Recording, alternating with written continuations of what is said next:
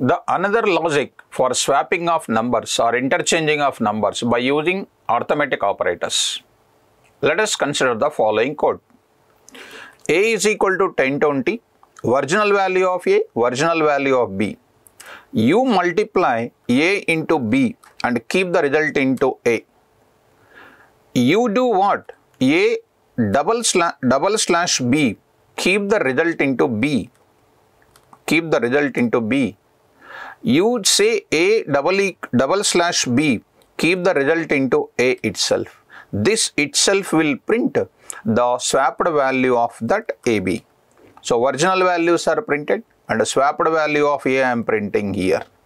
So swapped value of A and then next swapped value of B. Swapped value of B. Try to run this and we are getting swapped value of A 2010. Original values are 1020. This is another most important logic for swapping of numbers. Thank you. For more videos, subscribe NareshIT channel.